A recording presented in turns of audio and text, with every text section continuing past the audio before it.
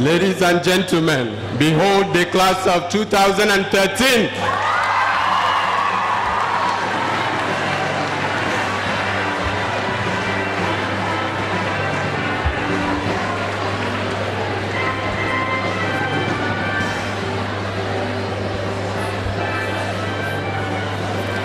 Let us now welcome the winner of the 2013 Chima Foundation Prize for Public Speaking.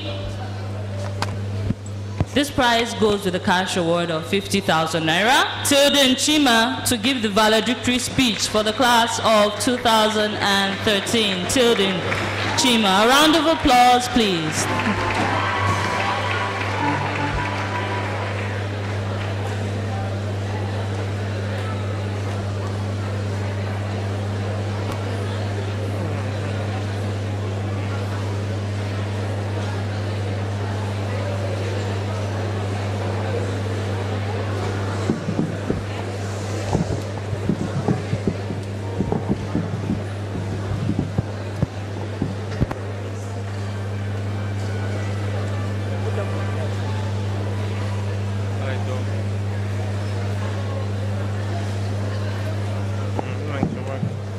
To the stars through assiduity.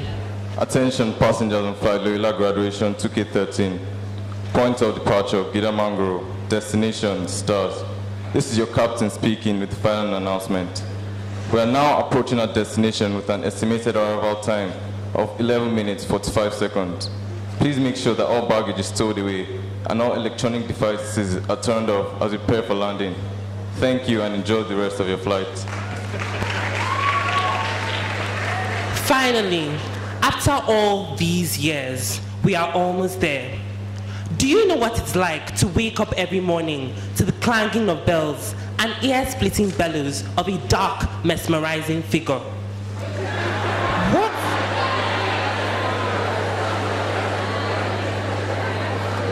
What you are about to hear is the tale of the lives of 106 students, including me, who were whisked away from their families and sent to a secondary school, asylum, that would change their lives forever.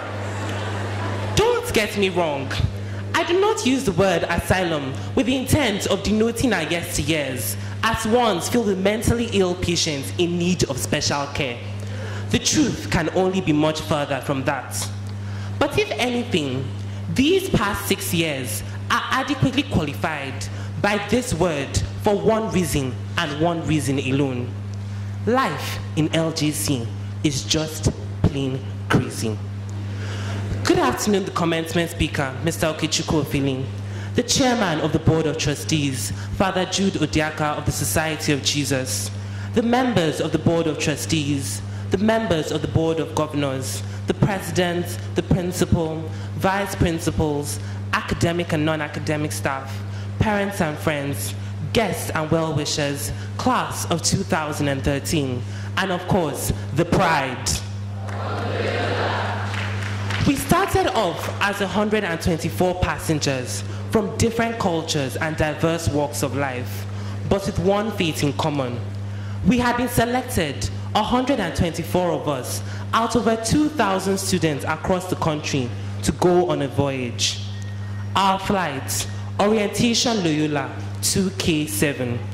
Our sponsors, our parents, who believed that we needed admission into a health facility, aka asylum, that would not only remove any signs of madness, but also remove the viral madness becoming more and more prevalent in Nigerian society. Our destination, the Den, a mental facility reputed across the whole of West Africa for being capable of healing the most virulent of madness and shedding off the most insurmountable amounts of fat in children. We boarded the flight as children with yet untapped potential on the 6th of September 2007.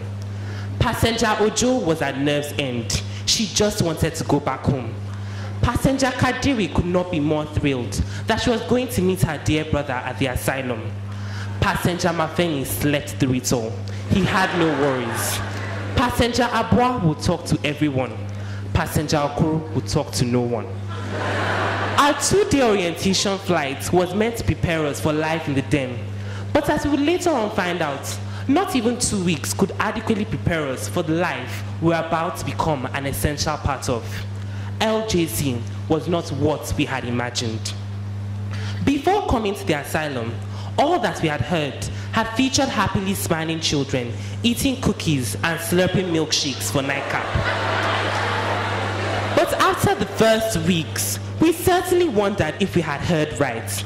With billions of assignments and class exercises given by our teachers, doctors in their own rights, the older patients who seemed a lot crazier than we were, the constant confrontation by Mr. Paulinus, disciplinarian, or should I say, custodian of the peace, and the lack of communication with what was now termed the civilized world. Our first year at the asylum was one met with confusion and utter bewilderment. We felt as if we were not being shielded from or corrected of madness, but rather being driven right into it. What in the world was happening? By our first few years in the asylum, 3 things had already been spelled out to us. 1, the den was not a place for the weak-willed or lily-livered. 2, when in doubt, always remember, monkey see, monkey do. And 3, the only place that success comes before work is in the dictionary. So we learned to work and work hard. The quick ones among us soon became pros in the hustle for hot water and the tussle for bathing spaces. Our young Cornelians, true to their mascot, the eagle, soon learned how to keep one eye on the plates and the other on the kitchen door, waiting for anything synonymous with the word extra. Before I forget, let me ask this question. I'm sure most of you have witnessed the scorching Abuja heat, but how many of you have had to cut grass until your limbs were sore in this unforgiving weather? No hands up. I didn't think so. We had entered the last year of our junior class when the ill feeling of euphoria hit us. In our minds, we had arrived. But the administrators knew better and they sought to cure us. The antidote they chose was 1 day of in-school suspension with a follow-up of 1 week out-of-school suspension for the female members of our sets who decided that they were now mature enough to explore the forbidden depths at the boys' hostel. I can't remember clearly whether it was the fact that we had to cut grass till our palms got blisters, or the punishment that saw us breaking a slice of bread each for breakfast with water as opposed to wine. But something definitely sent the message the administration had been so fervently trying to pass across. We had to get off our bottoms if we had to get to the top. And so, we were left with no choice but to cudgel our brains as we wrote what was to be our first external examination in the den. That year, we proved that hard work, focus, and shared determination could bring success. 32 students got 12 distinctions, and 1 student, Blessing Puri, got all distinctions. This was a welcome bowls from the blue.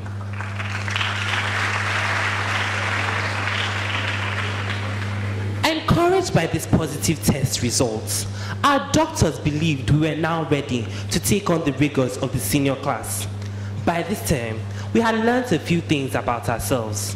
Princess Joel was the brain, Simi, our walking dictionary, Obidibo, the right notes, Ife, the perfect picture, Nicole, our dancing queen, Chubi, our mascot, and Pap Chuck, our grandfather.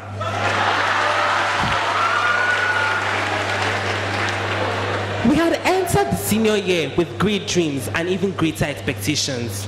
Some of us have been glad to drop fine arts in the junior class, only to find the same art in biology, but this time with a stone-faced Mr. Jacko who could give you a cool 0 if diagrams were not properly labeled, proving that she was not only an authority in biology, but also that she would tolerate no academic poison. We were beginning to see what it really meant to be senior students when we arrived at our penultimate year. It was decided that it was time to hand over the baton of leadership in the den to the now 5-year-old class of 2013. Many were called, few were chosen, pacts were made, promises were broken. And finally, on November 27, 2011, we chose a captain who claimed to possess the gift of raising sinking ships, as well as a set of 31 other prefects.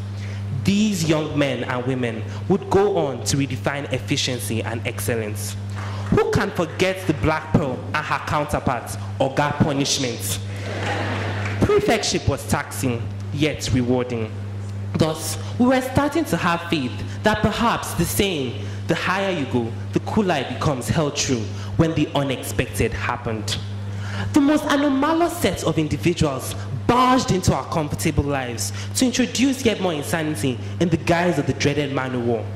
We thought we had escaped this trip to hell, but alas, how wrong we were. First, there was the initiative test which saw Akachukwu sprinting a 400 meters race with a frenzied chicken clutched under her armpits. Then came the obstacle course which left Chima breathless after passing through a tire. But behold, our greatest battle was still to come in final year. We had to overcome our most formidable challenges yet in that stupid, annoying test, otherwise known as the SAT. We also battled another exam which always encourages craziness, otherwise known as the WAEC. And just when we thought it was all over, we were confronted by the exam which nobody ever cries over, also referred to as NECO. But the plethora of examinations and university applications helped to open our eyes to the wealth of opportunities outside the den. And before long, we, the class of 2013, began to construct this flight, graduation 2K13, for our final departure from Abuja. Our final year here was also the year that witnessed a change in the directorship of the asylum. Many of us will never forget the words, "I will always catch you." As with these same words, a couple of our brothers had their say in the asylum cut short. With the way red cards were dished out to those considered noteworthy in character, final year was the year that Jesus became everyone's best friend. Many were worried that our story had become akin to the biblical Pharaoh who would not let God's people go. But despite all the challenges faced, we have persevered and prospered. After all, what character on earth do we not have? In our sets, we have someone who writes with so much wit, but whose second name is not Achebe. We also have someone who has not only proved himself a madman, but also a man made of steel. One of our colleagues already plans to give Usain Bolt a literal run for his money. Clearly, our achievements speak for themselves. It was in this set that for the first time in the asylum's history, the position of Secretary General was handed over from an LGC alumnus, Muyiwa Oyatogun, to our very own Tilden Chima. It was in this set that Maureen Ayawu made mincemeat of the SAT with her almost perfect score of 2380. In this set, we can prove to you that one cannot spell Muti without M-I-T. And we are looking forward to Yadel as the next Ben Carson from Johns Hopkins, and Tilly telling us all about his experiences at Cornell. Without a doubt, I can say that these past few years have been the culmination of a lot of sweat, a lot of tears, a lot of toil, and I know our parents will agree with me, a lot of money. Luckily, we have been able to carry on through the joys and pains, the ups and downs, because of all the friends who have supported us through the way. Yes, friends. We have realized that even in a madhouse, close, lasting friendships can arise. Some may be based on very similar interests, like that of the FM boys and their equally matched counterparts, the common room babes. Some may have been formed with the need to achieve a common goal, like that of the B-ball boys. Other friendships have arisen as a result of similar personalities, like those of the dodgy dealers of the XP clan, the ever-bubbly Sunshine Girls, and of course, such an Ebo whose bond would always remain much larger than life. Thus, as our stay in the asylum ends, I want to send special thank you notes to all the friends who have made LGC home. To our teachers who loved us enough to stand up to us, thank you for gallantly sharpening our focus whenever we stray away. To those wonderful people who often go faceless and nameless, the non-academic staff, we say thank you for your silent and often ignored contributions to our correction process in this facility. To the administration, which has had the task of forming and reforming all 106 students in this esteemed asylum. Indeed, the 6 years have paid off, and we can confidently assure our doctors and caretakers that their time, money, and goodwill have not and will never be wasted. To our dear parents, thank you for your endless sacrifices. We pray that our dreams remain your dreams and your dreams remain ours, and that someday those dreams, like Martin Luther King's, will become reality. To our younger patients whom we leave behind, we can only wish you good luck in this asylum. And don't worry, the real world will probably be a lot crazier than this. And finally, to the members of the graduating class, for making every ordinary school day seem extraordinary, or at least not so boring. What can I say? We did it. Every single one of us here. Thank you all for making this possible. And remember, no matter what challenge you may face or adversity that might befall you, put those shoulders a little straighter, stand a little taller, and raise that head a little higher. Not just because you belong to one of the greatest families here at LGC, but also because, above all, you're in good hands. You're in God's hands.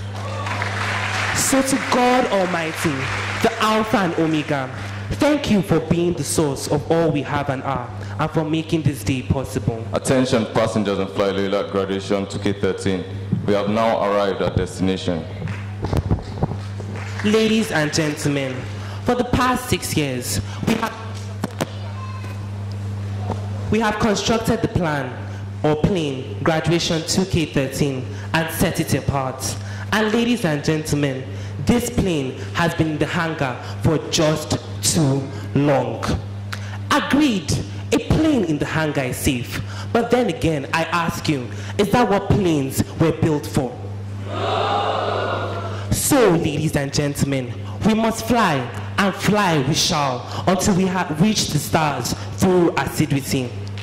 Now, class of 2013, are you ready to go?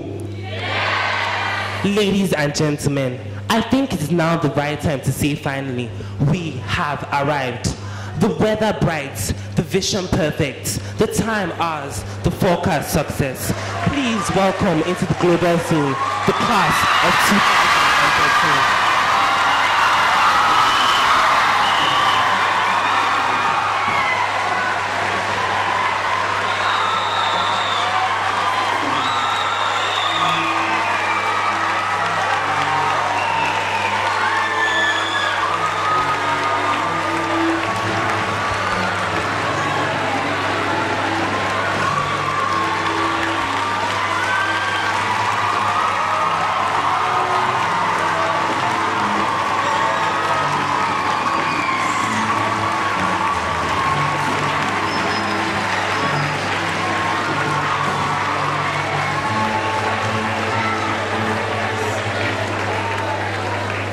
Thank you.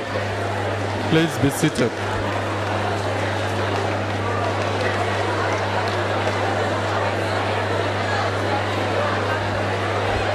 Your attention, please.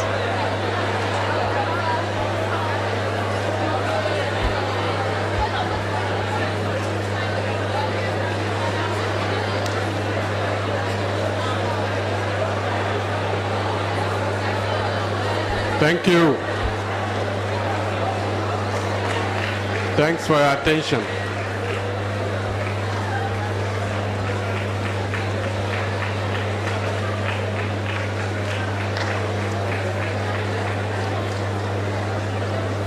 I now invite the chairman of the Board of Trustees, Reverend Father Jude Odiaka of the Society of Jesus, to give the vote of thanks.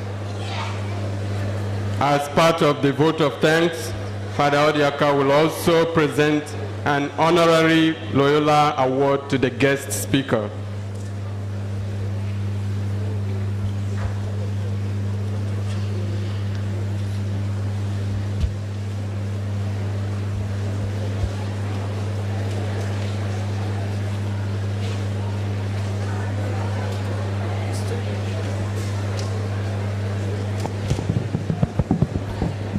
That was an excellent, excellent, excellent presentation. Let's give him a round of applause. That was wonderful, wonderful, wonderful.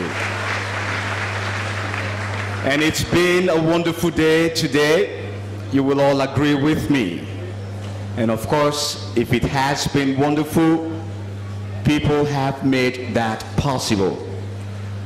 On behalf of the Jesuits of the Northwest Africa Province, on behalf of the members of the Board of Trustees of Loyola, on behalf of the members of the governing body, I would like to stand here to offer our own gratitude to those who have made this very day possible. First, let me say a very, very big thank you to the president of this very institution in the person of Reverend Father Ehi Omoragbon for his leadership, for the very many ways he has led this very institution to where it is today. My big thanks to Father Emmanuel Ugweje, the principal of this very school, for his own excellent support that he has rendered to this very institution. My thanks to the vice principal, Sister Ibere, for her own contributions, silent contributions to this very institution. My thanks to all of the head teachers, the various teachers, the non-teaching staff, members of the committee who have put this very graduation ceremony together. My big thanks to the choir. My big thanks to the parents who have made this day possible in sending their words to this very institution. My very big thanks to the graduating students. We are proud and proud and proud and proud of you. We know you will do wonders. You will do wonders in this very country and beyond. And of course, our very big thanks to our special guest, our very special speaker today for that very, for those words of inspiration. On behalf of Layola Jesuit College, I'd like to say thank you and thank you and thank you and thank you and thank you to all of you. Thank you very, very, very much.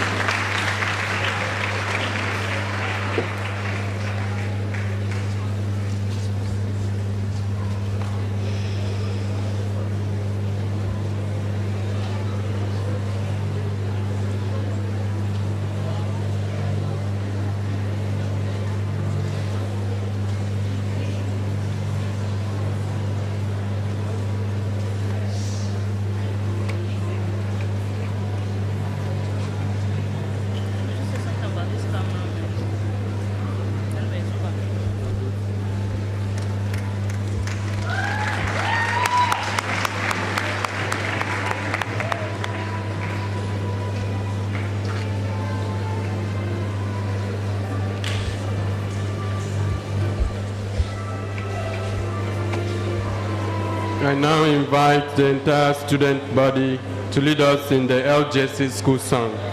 Please stand.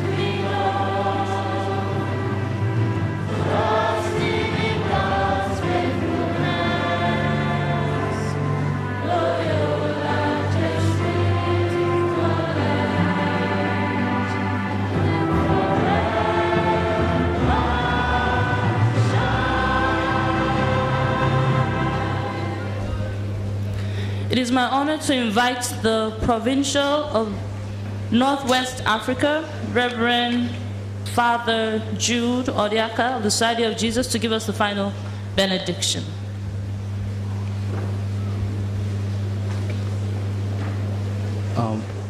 Can you please be seated for just a minute?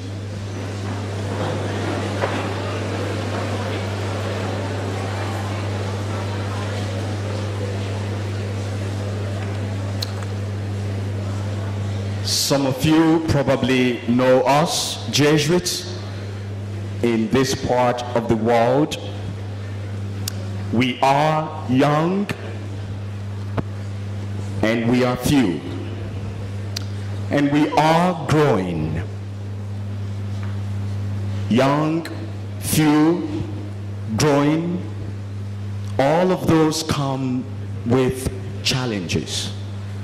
And I'm talking about the challenge of personnel.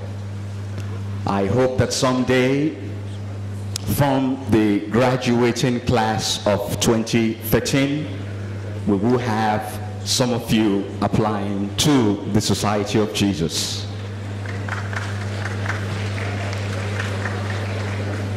Personnel challenges, of course, result in changes, in movement.